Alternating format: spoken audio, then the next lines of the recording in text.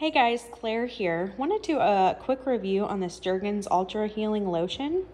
So this lotion I've had for a while now and I just keep getting it because it makes my skin so soft.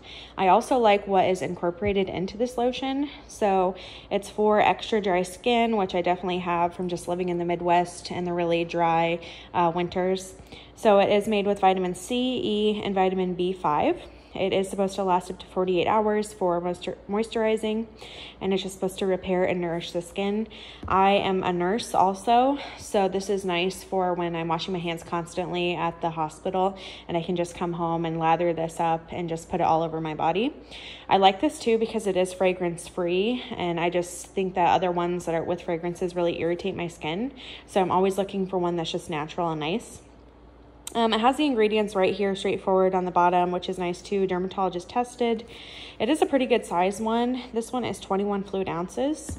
Has the pump, which I also really like too, because the bottles sometimes just pour too much out. So I like with the pump, you can control it right here.